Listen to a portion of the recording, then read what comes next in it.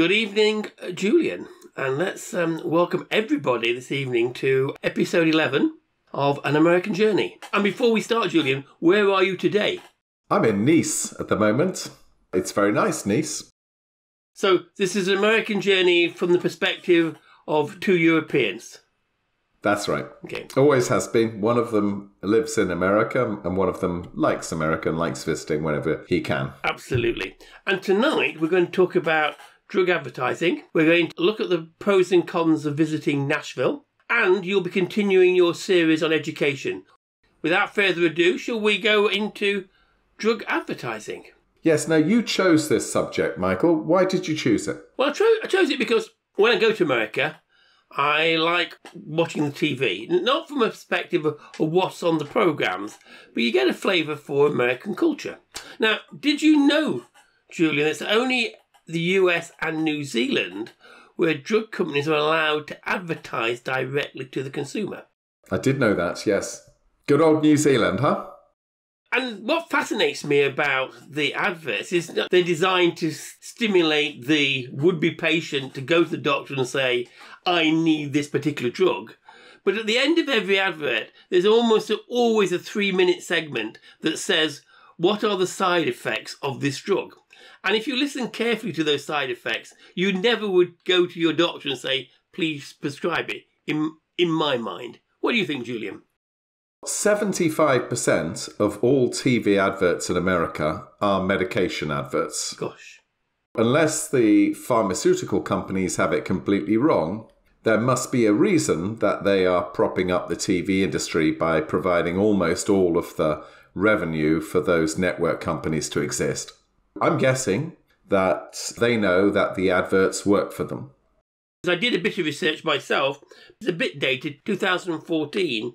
Drug companies spent $4.5 billion on advertising. So you're right, it's a big budget item.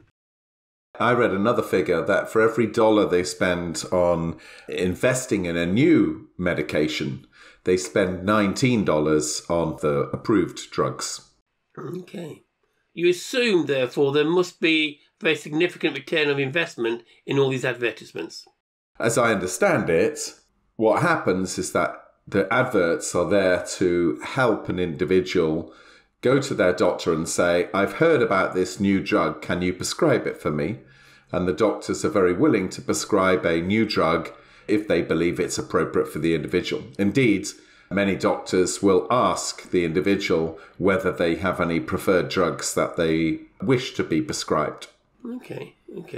And that's, I think, quite a big difference in Britain. So perhaps you'd explain the situation, somebody going into their doctor in Britain. How does that work then, Michael, for our American listeners?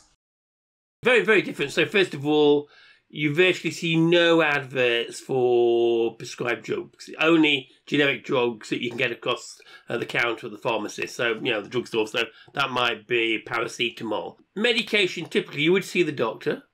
The doctor, he or she, would do an examination, do a diagnostic, and then probably would say, I am going to prescribe you a drug, and probably even wouldn't tell you what that drug was, or if she did or he did, very loose terms. This is to ease your back pain. In fact, if you wanted to really know what the drug was, you wouldn't be able to decipher the doctor's writing on the prescription form, which you take to the chemist, who then gives you the drug. Only at that point do you get a sense of really what the drug is. And I suspect most people don't do this, but I do. I always take out the leaflet and read what it says. And in the very long print of that, it will get the side effects. It's doing this, but it could also do that. It may be very different to the US, that you take your doctor on trust, that your doctor knows best. He or she will prescribe what they think is the most medication. And you might very occasionally say, I've heard so about this or whatever, but very rarely. Of course, Google's changed that slightly because people now go onto Google and do their own diagnosis and come away. And that might be a conversation to talk to the doctor about. I think I've got such and such. But again, it would be very rare indeed for you to tell a doctor about a particular medication. What I know a little bit about is the actual marketing of drugs to doctors in the UK is quite interesting, because that's all about, dare I say it, drug companies marketing directly to the doctor and finding ways and means of getting them to prescribe the drug. I talked to daughter number one, who interns for a major pharmaceutical company this summer, about this topic. And she told me in America that pharmaceutical companies were not allowed to market directly, that it had to be a doctor-to-doctor conversation. So it would have to be a doctor from one of the pharmaceutical companies who would attempt to market directly to that doctor. It's a very regulated field within the US. Just go back to Britain again. There's an organisation called NICE as well. Would you like to explain what that is to American listeners? And you've got me not on an expert subject at all. Remind me what NICE stands for? I know of it. Yeah, NICE is the body which decides whether a medication makes economic sense to prescribe or not. So it looks at the various different medications that might be available and says that the National Health will pay for this one, but it won't pay for this other drug because it's more expensive. So it looks at the economic value that that drug produces. That doesn't take place in America at all. And so not just whether it's effective, but whether the NHS can afford it. That's right. NICE is really about affordability, as I understand it. Okay. So you described this experience of actually seeing a doctor and having them prescribe it a medication in person. That doesn't happen that much, is it? As I understand it, seeing a doctor is about as common as seeing Lord Lucan on Shergar. Is that right in these post-COVID days? I think we're in danger of upsetting a large percentage of the medical profession. But okay, excellent. There is no doubt, as a result of COVID and for good reasons, keeping patients out of general practices, where the doctors are housed, has been the order of the day for the last 18 months. And so we absolutely have seen the rise of video or Zoom calls such as this by way of diagnostics. It's also, though, come at the same time, to make a political point, that the GPs have been very keen to sort of manage their workload. And so patients with sort of ailments, I don't feel very well, are almost discouraged from going to see their GP and more directed to an online service, 111, or indeed turn up an A&E. And that's been a real major problem. So you're right, there has definitely been, either by design or by fault, a strategy that says patients find it hard to see doctors. But they still do, and indeed, online you can request an appointment and you can stipulate, I want that in person. So you can get that, but not as easy as it was, say, 2-3 years ago. Okay. Right, so let's go back to these ads on American television then. So this is the structure of an ad. If you're a listener and you haven't seen these adverts on television, they usually begin with telling you what the ad is about. So, for example, it might be, do you have problem with sleep in your eye? If so, this new drug is much better than the existing medications that you're taking to remove sleep from your eye. Go and see your doctor and ask him to prescribe it, or ask her to prescribe it. It then has this list of all the side effects that could come from taking this drug. Diarrhea, cancer, brain tumour, death, all of that type of stuff. And as you say, sometimes that list can go on for quite a few seconds, maybe even a minute. Now, daughter number one tells me that all of that stuff is just white noise, that people, because they represent 75% of all adverts, of all spend at least, and because, there are 18 minutes of adverts per hour, all of those side effects have essentially become white noise, and the viewer no longer hears those side effects because they're so used to being fed them as part of their adverts. Your perspective? I think you've missed two important constituents of the ad, though, there, Julian. And these are visual. So in the first 30 seconds, you see the patient who normally is suffering from the effects of the bad back or sleep in the eye. So right. And they're never 85 years old, are they, no, these patients? No, but they're always like 35. But they're glum looking. They Oh, yeah, they're not happy. They haven't got a smile on their face, yeah. Then in the last 30 seconds, before, as they are running through this list of things that could happen to you, what you see is happy, smiling, recovered patient, which always struck me as slightly contrary to what you see and the message you get in, because they don't show you anybody with the side effects, but they've all recovered. Is that fair in terms of the before and after approach to the ads? Oh, yeah, that's always the case. And as with all adverts these days, there's always a healthy mix of gender and ethnicity. Yes. And interesting, some of the topics can be somewhat sensitive. So, erectile dysfunction appears very frequently on them, doesn't it? And sort of issues like the menopause or, all sorts of... so if you're having your breakfast while you're watching this television, you have got to sort of think, do I really want to know about colon cancer or whatever we're talking about? I thought you'd been making a note of those medications, Michael. I think, Julian, you're being somewhat sort of naughty this evening, Julian. Yeah. I can see spending time in the south of France has broadened your horizons. One of the points that clearly shows that they do work is the number of people who take medication.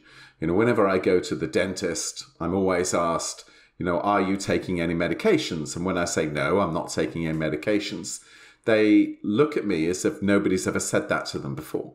As if they're expecting you to reel off 6 or 7 medications that you're taking. And indeed, I looked into the statistics. In the UK, 26% of all adults take some medication at any one time or in any one year, whereas the similar figure in the US is over 70%. That includes almost every person over 65, who are predominantly the people who watch TV. You're talking about marketing directly to a consumer audience that is likely to want to take a medication, because that's the nature of the culture in the US compared to, say, the UK. That's the economics of it, Julian. What's your view on the effectiveness of all these prescriptions? I mean, are we saying, as a result of this, Americans get better healthcare? Well, healthcare is a really big subject, and we'll perhaps come on to that in another week, because I think that probably does merit a longer and more in-depth conversation. But in terms of life expectancy, which is one outcome, clearly Americans do not live twice as long as people in Britain. In fact, their life expectancy is slightly lower than in Britain. It's not at all clear that these medications are meeting that end goal of living longer. So let me ask the question in a slightly different form then. So certainly in the UK, the vast majority of expenditure goes in what I call medical interventions, i.e. we're treating somebody. A very small percentage on preventative health, like stop smoking, take more exercise. As a result of this approach to going directly to the consumers, do you think that impacts on better outcomes on preventative health as opposed to health interventions? I genuinely don't know the answer to that. I did read the website of the lobbying organization for the pharmaceutical companies, because there are some people in America who believe that advertising direct to consumers should be banned, as it is in all but one other country. And their argument is that it allows the industry to educate consumers directly. It allows the consumer to take control of those chronic conditions rather than be a victim of those chronic conditions. Not a direct answer to your question, but I did actually go to the website of the lobbyist for the pharmaceutical companies. Are there some of these things which are preventative? Yes, there are. I mean, there are, a number of people who take medications which essentially are, helping them prevent serious illnesses in the future. Yeah. On a serious note, I mean, there is no doubt, although we make fun of the side effects, I suspect the American population has a greater knowledge of both the pros and cons of medication than in the UK, where it's very rare there's any conversation around what are the side effects of this drug. It's just taken on face that, the doctor knows best and he's prescribing what's best for you. He or she would very rarely say to you, oh, and by the way, understand that these are side effects. And of course, the side effects are only there because the regulation that's in place insists that they're there. It's not that the pharmaceutical companies are out of the goodness of their heart educating people on the side effects. It's because they have to say that. They can't do an advert without talking about the side effects for which the drug has been approved. Okay, so summing up then, Julian, sort of drug advertising on TV directly to the patient, where do you stand? Good idea, bad idea? Well, I don't watch television. So it doesn't really bother me, the fact that there are loads of adverts on something I don't watch. So I don't care from that perspective. From a sort of wider social perspective, I can see both sides of the argument, I think. Don't really like the British system, which is, hey, there's this expert, and this expert is going to be in charge of your health. I'm a little bit uncomfortable with that, with that scenario. The huge percentage of Americans who are on medication, I think, has to be a negative, doesn't it? Yeah. So on balance, from what I know, which is limited, I would say I think there are probably better systems than the American one. And can I just briefly take us to a cul-de-sac? Because you say you don't watch television, but I know you watch lots of films. First of all, I do. In American theatres, do they have advertising between films? Not really. No, it's not like in Britain. In Britain, if you watch a movie at the cinema, there'll be a few adverts at the beginning. In America, there are some adverts, but they all relate to the drinks and refreshments that you can enjoy in watching the movie. They don't advertise the local Indian takeaway, which is what they do in British cinema.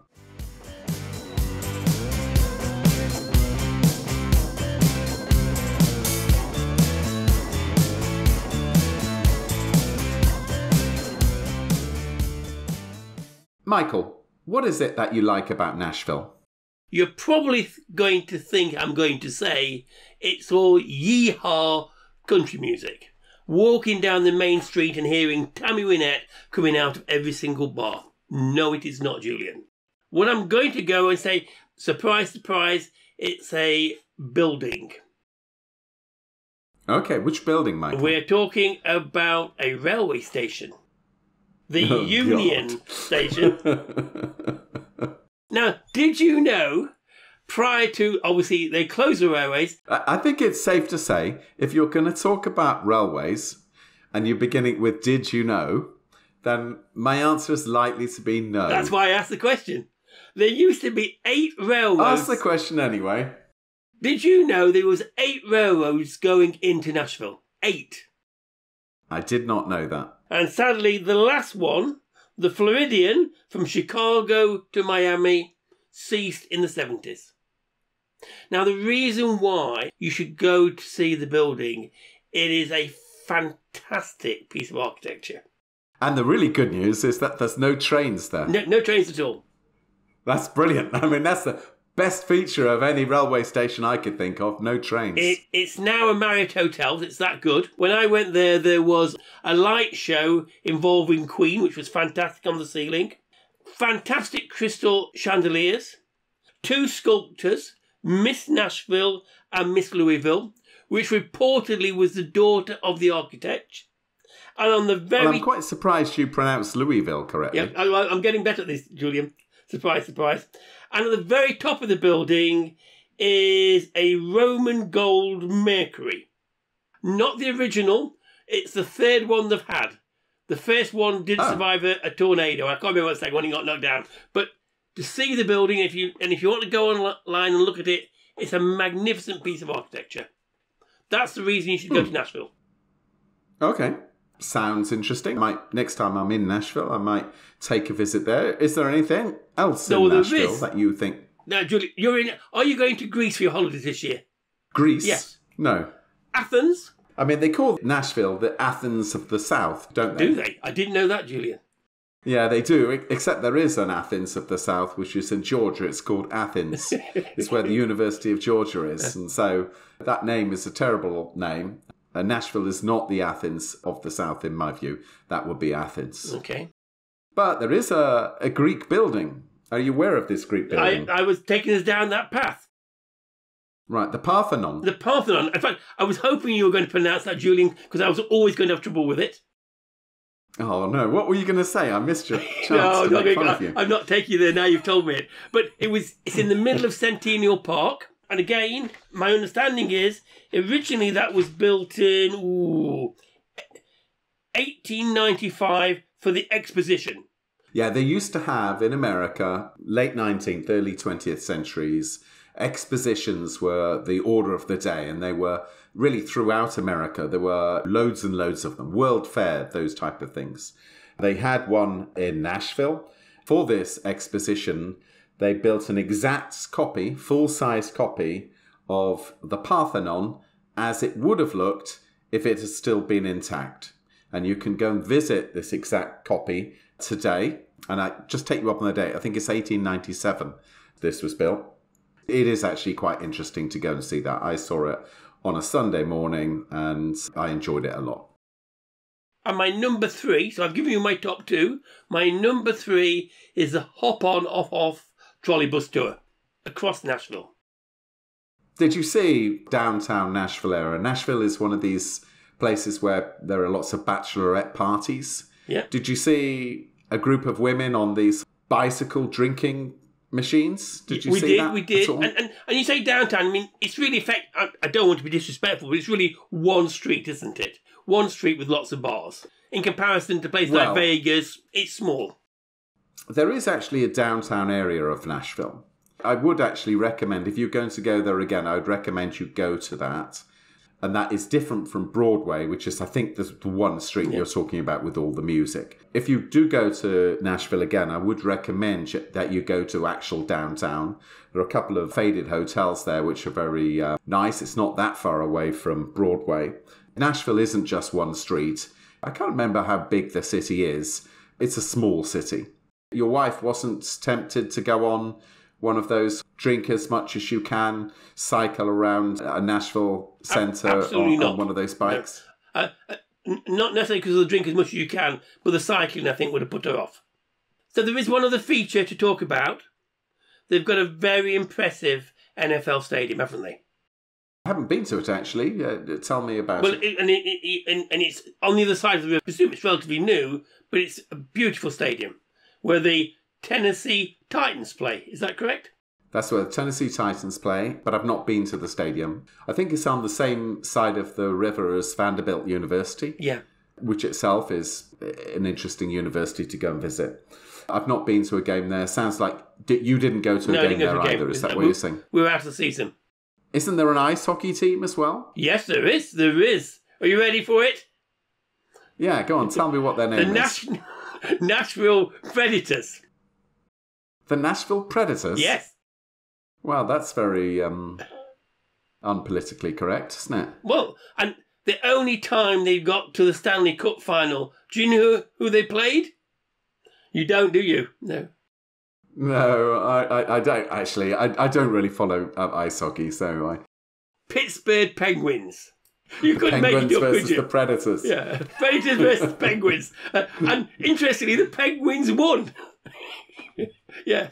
That's not the right order of things, is it? No, absolutely not. Okay, so can I talk about some of the things that you missed, which, the normal person might do in Nashville? Before you go into that, can I also say where they play? They play at the Bridgestone Arena. They do. And I need to point out... Which is a tyre manufacturer. Yeah, that's right. As a result of the hop-on, off-on tour we did, we discovered that Elton John was playing there in his very long farewell tour that evening at the arena.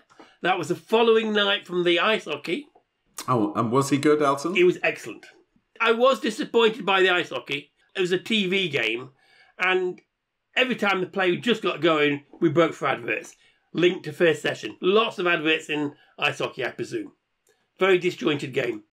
I know I'm going to alienate all the ice hockey fans here, but ice hockey is actually quite a difficult game to follow because it's so fast that it's very difficult to always see where the puck is.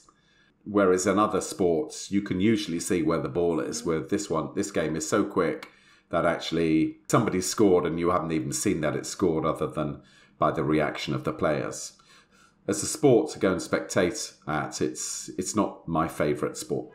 Well, in defence, obviously currying favour with ice hockey. If you see it, certainly in the UK, and I don't know whether you've seen the Guildford Flames when you were there. Yeah, used to go when they were there.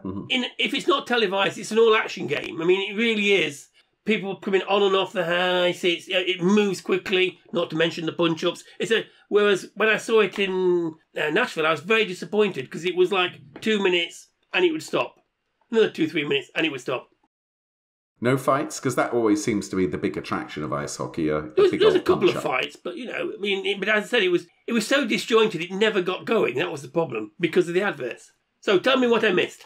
I don't know whether you know this, Michael, but Nashville is a music city. No, you don't say. Yeehaw! Yeah. And it's not just country music, although it is country music. Really, they pretty much do most music these days. If you go down Broadway, so Broadway is this long street, and it is essentially full of bars. I don't know how many there are there, but between 50 and 100. Each of these bars features musicians, and the quality of these musicians is outstanding. Because if you're in the music business, you're probably going to be basing yourself near Nashville, because that's where all the other musicians are. So the quality of these bands, even at a band playing at 11 in the morning on a Saturday morning, is going to be really, really high, higher than any other place that you might care to visit. And this is not your country music of old. So it's not your Hank Williams, your Willie Nelson. New country is about these impossibly good-looking pop Adonises, essentially. People like Thomas Rhett, Luke Bryan, Dierks Bentley, Chris Janson, those type of people. And it's very accessible music. It's a crossover between country and pop. They have the best catchy tunes.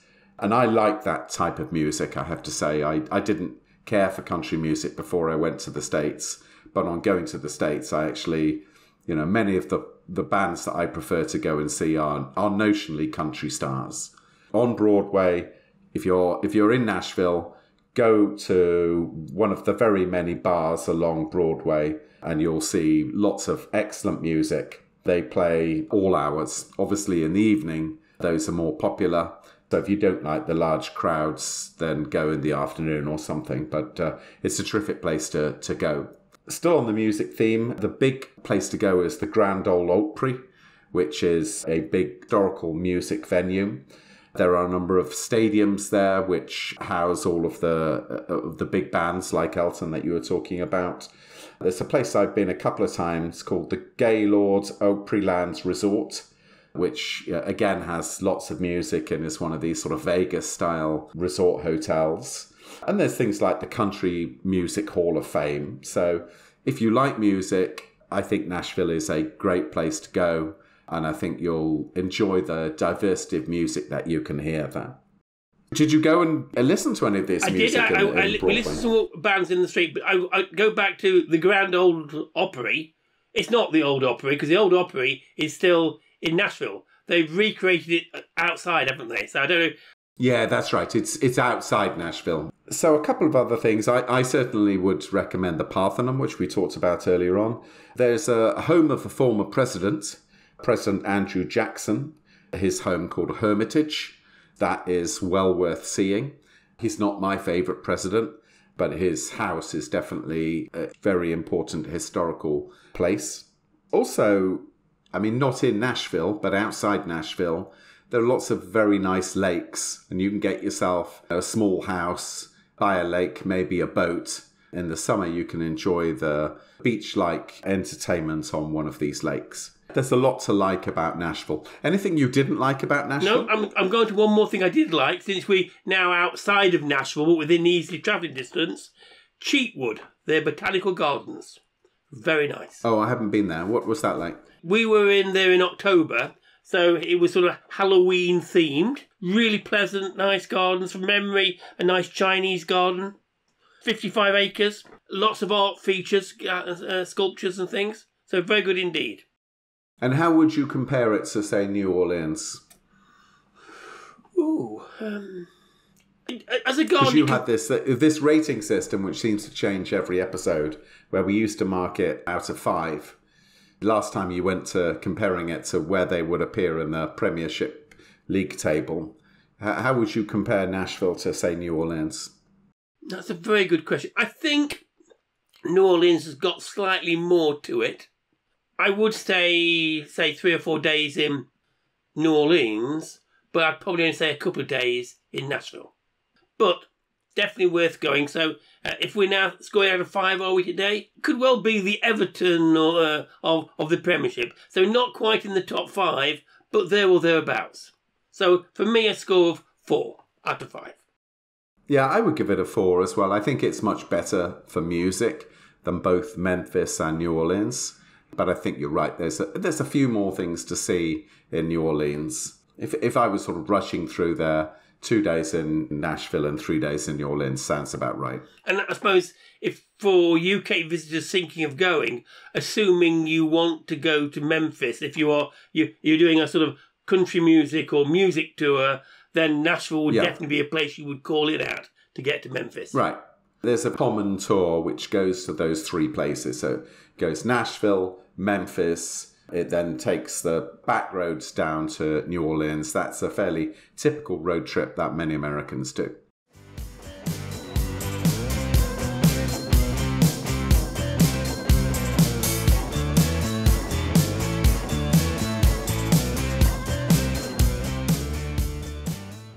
Julian, continuing our theme of compare and contrast US and UK education, I believe tonight you're going to talk about sports and music.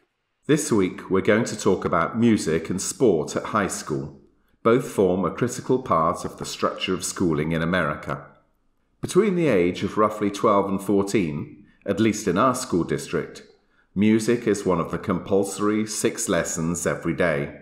The school board treats it on a par with math, English, foreign language, social studies and science. I asked table-kicking daughter number 1 why music is so important in middle school when it would not be so prominent in a UK setting at the same age. You had to take music as a subject every single day. Right, for 3 years. For 3 years. And why was that? They believed that kids were going to be able to succeed academically if they could read sheet music. Mm-hmm. Most of them came out without being able to read sheet music. So they saw a correlation between music ability and academic ability. Yes. And from that correlation, they assumed that being good at music caused you to be good in your academic subjects. Yes. Ignoring the question of whether correlation necessarily meant any causation, I asked my daughters what choices they had for music at that age. Orchestra, band, and choir, chorus is what they call it. Okay. Which one did the cool kids do? Chorus. Okay. And which one did you do? Chorus. Oh. I chose choir because it was known as the easy option. And it definitely was the easy option, even though not really because I couldn't sing. At high school, music continues to be essential, but it is less compulsory. Here's daughter number 1 to explain. You have to take at least 1 semester of music to graduate. Mm-hmm. But some people presumably take music for every year of their high school because they like music. Our neighbour, she was in the school band. She took band for every year of high school.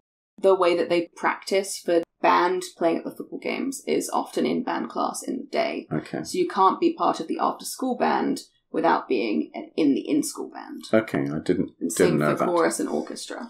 How many people were in the school band at your high school? So I would say 200 people in the in-day band, because they had 1 class of band every single period. Right. And then 100 people in the after-school band. Right. And then you had also the colour guard and people like that added up, maybe another 25 people. Okay. Every day, the students in the band, they will be having one of their classes, which would be music or band. And then after school every day, they would be rehearsing. Probably for about 2 to 3 hours. 2 to 3 hours, wow. So they got their 3 hours homework, and then they've got the 3 hours band. And that's just during football season now. I went to a UK school with a world-renowned marching band. As a tangential piece of trivia, my school band was first proposed in 1728 by Daniel Defoe, the author of Robinson Crusoe, thought by some to be the writer of the first English novel, but certainly the writer of one of the dullest books ever written. My school band had lots of practice. They played their music every day as we marched into meals. They also perform at countless events. They always lead out the Lord Mayor's Parade in London. They play at numerous sporting events, cricket, rugby, and even American football. Finally, the Queen seems to like to have them play at her very many Jubilee events. As good as my old school band is, I would say that the quality of many of the school bands in America is equally high. Most US school bands sport bizarre uniforms, perhaps not as outlandish as my school uniform, but still strange nonetheless. The marching style of the US high school band is less traditional than in the UK. The bands here perform more complex geometric movements while they march. They perform in every local parade, of which there are many in America, and compete with other school bands around the US in competitions. However, the most important place they perform is at the high school football game. And they work really, really, really hard. Definitely harder than anybody on the field, I would say, because they're out practicing every day for about 12 hours. The quality of the band is really good, isn't it? Yeah. If you are in America and on a Friday night in football season, which is in the autumn, then go along to a high school. Go and watch a high school game, and in particular, at half-time, during other parts of the game, look at how good the bands are. They are really quite exceptional. Yes, they are. This segues into the second element of our topic today, sport at high school. I asked daughter number 2, what were the most popular sports at high school? Football or baseball. Oh, baseball is of equal level yes, to football? At my high school it definitely was, just because we had a really, really, really strong baseball team. And so the kids that were on it, they all ended up committing to colleges to play D1. D1 stands for Division 1. These are the universities with the highest standard of college sport. More of that later. Before that, other sports are played at high school too. Here's daughter number 2 with her list. Lacrosse at our school was quite popular. Mm-hmm. Swimming, gymnastics. I believe your high school was the state champion at cricket, is that right? Yes, my junior year maybe, they were the state champion at cricket. Mm-hmm. And that British people may be surprised to hear that an American high school would play cricket.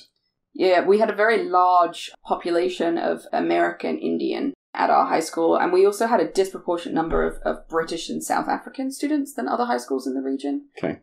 So, therefore, you won the cricket? Yes, because we had people that knew how to play cricket. Right. It wasn't high standard. We went to watch the national championship. I agree. I was there, and that was I could have not competed nice. on the team. Possibly. She didn't mention basketball, wrestling, track and field, cross-country, volleyball, competitive cheer, softball, golf, tennis, and soccer. There is a lot of sport played after school in American high schools, and most of it played to a high standard. I asked daughter number 1 how many students played sport at high school. Almost all of them. Almost all of them. At least for the beginning of their high school career before the academics caught up. And in the UK, do you know how much sport is played within the school in the UK environment? Most sport is not played within the school environment in the UK. And that's just based on funding. Just the US allocate a lot of funding, and they also have a lot of school spirit for their school. So you have a lot of donations that are directly earmarked to the football department or the wrestling department or the baseball by alumni in order to see their team succeed. The sad fact is that there is much less competitive sport now played at UK state schools. In the 1980s, the Conservative government allowed schools to sell their sports fields. Over the next decade, UK schools sold 5,000 playing fields to pay for other educational priorities. Not surprisingly, pupils spending more than 2 hours a week on sport halved during this same period. While later governments changed policy, schools continued to sell playing fields, and sports participation continued to drift lower. The exception to this pattern is at UK private schools, which have kept their playing fields. Not surprisingly, therefore, there are a disproportionate number of British professional athletes from private school backgrounds. I asked daughter number 1 to describe a typical football game day. So on a Friday for all of the games, all the football games at least, we would have a theme that we'd have to dress up as. So everyone would come to school and paint their cars and faces with whatever the theme was. So the first day of the year at the high school I went to was always beach themed. And so everyone would come dressed in Hawaiian shirts. My Hawaiian shirts. Coconut bras, hula skirts with massive inflatable flamingos, you know. Okay. Things that are not practical to the learning environment, but very fun to do. Okay. Throughout the day, there'd kind of be this buzz. Class periods would often be shortened so that at the very end of the day, they could have a pep rally. Okay, so what's a pep rally? So a pep rally is where all the students that want to participate go to the gym. We all stand on the bleachers, arranged by year group. So seniors, juniors, sophomores, freshmen, all facing, you know, the upperclassmen on one side of the gym, the lowerclassmen on the other side of the gym. So you got 2,000 people, more or less, in this gym. Yeah, and I think the size of the gym cannot be underestimated. It was a full-size basketball court on the bottom and masses of bleachers. Okay. And everyone's dressed, with noisemakers, making an awful lot of noise. Everyone's kind of excited to go to the game later that day. Principal, which was probably the only time people had interactions with their headmaster or principal, was on pep rally days. They'd introduce a sports team other than football that may have been successful recently. So the golf team won this meet this weekend, and then they all come out and everyone cheers for the golf team. There's a squad of like pep leaders who come out, and they were called MCs at the school I went to, who would come out and they were always dressed the craziest. In the hallways that day, they go around with giant boom boxes between classes, blasting music. They would have a choreographed dance routine ready, doing all kinds of crazy flips and stuff, hype everyone up. We'd have a competition to see who makes most noise. Between the year groups, and the spirit stick, just a large stick painted in the school colours, would be given to whichever grade had the best noise or spirit that day. Everyone would be hyped for the game, and they'd dismiss us to go to the buses or to go home at that point. And then everyone would come back at, I don't know what kind of timing, if it's 6 7 p.m., o'clock. 7 o'clock is when the game starts. Yeah, so people get there at 6:30 to park, paint up before the game in the car park of the school, and just get hyped, I guess, there. And you would have thousands of people at a football game, wouldn't you? I mean, you might have 5,000 people for a large high school. Yes. In fact, I think some of the Texas high schools 10,000, yeah. No, I think the record attendance is 50,000, which is quite exceptional for sport, which is played by mainly 18-year-olds. And what's the game itself like? I don't think most people really pay that much attention during the game. You're also stood in the stands or seated by hierarchy for the students. Right. So the seniors sit at the very front, juniors behind them, sophomores behind the juniors at the very top. The freshmen are allocated to the very top of the bleachers. The parents, they're sitting beside the band and beside the parents. The cheerleaders and the MCs, again, trying to hype everyone up if there's a good gameplay. But people just, in general, socialising, not necessarily. And this is a big stadium, isn't it, to fit the thousands of people in? And then there are, big video screens? Yeah, massive video screen. Well, no, I mean, our school didn't have a video screen. It just had like a big scoreboard, but some of the newer schools do have video screens. You can watch these games on television, can't you? Some of these games you can watch on television. The big rival games, so the high school I went to and their rival high school, they would televise on local television. Because the attendance was always really large and people couldn't necessarily come to the game but wanted to still watch it. And did you like going to a high school football game? Yeah, I liked high school football games. It's a nice atmosphere to be in. I asked daughter number 1 why parents were so keen on having their children play sports. Because for many parents who are middle of the road income-wise, it's the only way they can see without taking out massive loans to support their children into university. Because if you're very good, top level at a sport, you can go to university in the US for free. Many parents, they encourage their children to play sports, and they will pay a lot of money for them to be good in the sport. Right. Because they know that they're probably going to save up to $200,000 down the road if their child is good enough.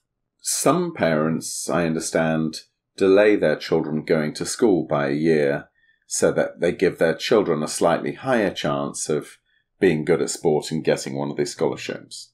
They say it's to do with the development of the child, so no one will tell you I delayed my kid because I wanted him to be bigger than the other kids. They're immature because they're a boy, and they say, oh, well, my friend's daughter is much more mature, but really they're marking it based on the idea that they might be better at football if they're slightly bigger. They'll be slightly faster. Most people graduate at 18, but there were quite a few 19-year-olds, and they tended to be boys who delayed their education by a year, and they were also, most of them were in the football team. Yes. Daughter number 2 describes how the university recruitment process works. The way that it works is that the university recruiters will come to sporting events and games because they are trying to make their teams the strongest. You would get offers to certain schools, and those offers would be what they call a full ride, isn't it? Is they would pay for their tuition, they would pay for their food, they would housing, pay for their accommodation, yes.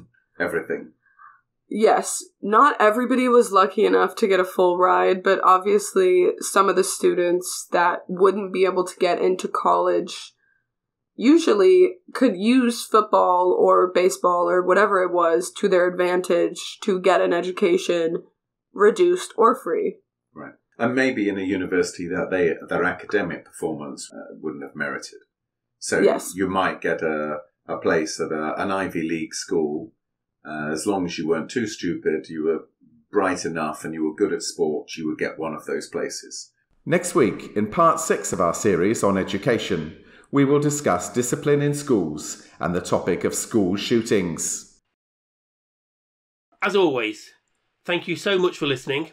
We do appreciate your time. We also appreciate your reviews, and I'm going to have a call out tonight to Sean, because Sean said on episode 10, an excellent episode. Please, please, please rate us on your favourite podcast provider. Please, please, please send us reviews. If you like the podcast, promote it on social media so that other people might enjoy the podcast too. And you'll see that Julian and I frequently comment on LinkedIn on the podcast. So again, very happy to take subjects for further discussion. Which leads me to next week's episode, Julian. Yeah, what's on next week's episode? Well, air conditioning. You'll tell me why in a moment. Obviously, we're going to continue our series on education, and this time school discipline and school shootings. I thought it was reading school outings, but it's got to be America, school shootings. And lastly... Do you know, they don't do much in the way of school outings. Oh, can you remember your first school outing, Julian? Yeah, it was to a place called Morwellham. Well, the first one I remember is to a place called Morwellham, which is in Devon. This is how industries were in a previous age type place. Oh, well, my first one was to a carillon. Do you know what a carillon is? A carillon? A carillon. No, what is a carillon? It's a bell tower. In Loughborough, I think as about 5-year-olds, we were taken to a carillon. I'll leave it with you at that. Why you would take 5-year-olds to see a bell carillon, I do not know. But there we are. My first school trip. When my children were in Hong Kong for their school trip, one of them went to Borneo. Yes. For their school trip. Oh, yeah. And the other one went to Beijing. So I think there's been quite a lot of inflation in school trip experiences since our day, Michael. Yeah, I think a trip out to Loughborough from Belper does not compare to Borneo or wherever. And lastly, we're going to talk about Yosemite, another one of my favourite places. Any final words, Julian, from your holiday in Nice? No, it's very nice though, Nice. The water's very warm. They got 90-something museums. We've been trying to see as many of them as we can. We've been enjoying a relatively quiet Nice because there aren't that many tourists here.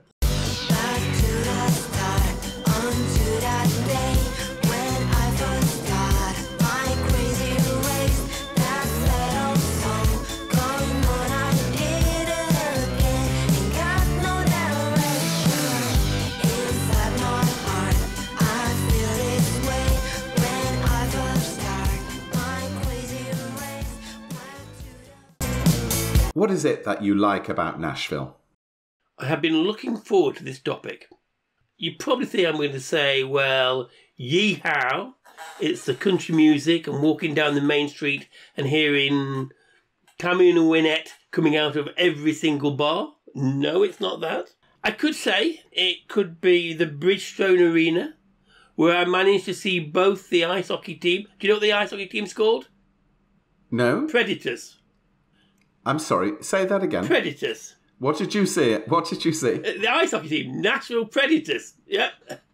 I'm sure they don't say it like National Predators. Nashville Predators. Oh, Nashville. Yeah. That's okay. Okay, let's start this bit again. I honestly can't understand what you're saying. Predators. Predators. Predators. What are they? Well, what's a predator? You tell me. That is what the ice hockey team's called. Ah, the ice hockey team. Okay. Okay, right, Start again. I'm probably going to have to do some heavy editing of this bit. So I start again. So I start again. So I start again. So I start again.